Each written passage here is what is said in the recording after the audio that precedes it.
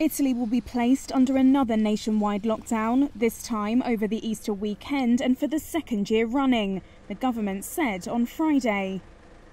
The country is currently battling a fresh surge in coronavirus cases. Here's Italian Prime Minister Mario Draghi. A few days ago, I thanked the Italians for their infinite patience. I am aware that today's measures will have consequences for the education of children, for the economy, and also for the psychological state of all of us. The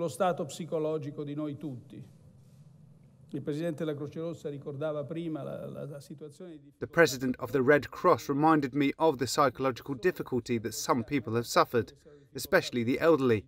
But I think that it's the same for everybody, especially for people who live alone, who today feel even more alone. It is difficult for them to see the people who they love. These measures are necessary to avoid a deterioration that would make even more stringent measures inevitable.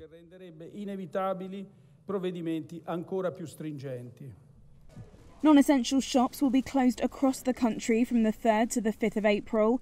On those days, Italians will only be allowed to leave their homes for work, health or emergency reasons.